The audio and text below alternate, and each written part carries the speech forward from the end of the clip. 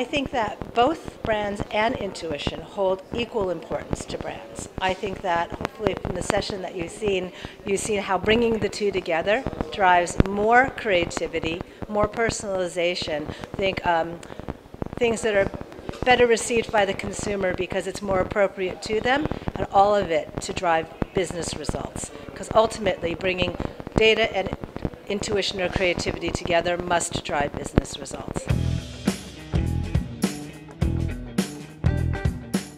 In our experience, bringing together data and intuition to help brands has come in many different forms.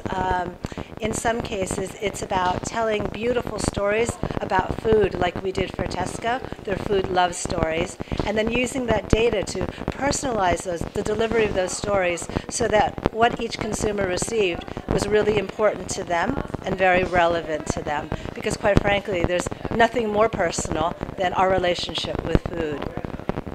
And in another example, it would be the use of, for example, data and technology, like what we did in Russia for TheraFlu, and used machine learning against the data to be able to predict flus as they were coming through to different towns, to be able to give people the warning that the flus were coming so that they could prepare themselves in order to be able to get the medicines that they might need, get TheraFlu in stock.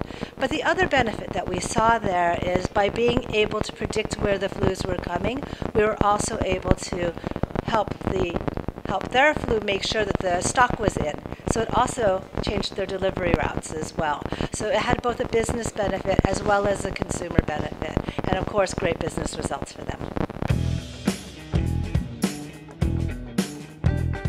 Yes, in 2015 I did say that digital is more of a mindset than a medium. I think we've come a long way in the last 3 years. I think it is a mindset. I think people are thinking much more about how do we use data and how do we use it not just to target and to deploy media, but also how it can be used in the creation of it. So for example, the work that we did with Snickers in Australia for the hunger rhythm, the data was simply, the social sentiment of the country, how angry they were. And the angrier the country was, the lower the price of Snickers was in 7-Elevens, because we were able to give coupon codes which actually had live prices dropping. And so I think that's a beautiful case where digital thinking, it wasn't a digital campaign, it was digital thinking in a large campaign that was very much in the family of their hunger campaigns. So I think it worked very well. Digital was not just used as a delivery mechanism, but it actually was the content itself, and I think that was very well received.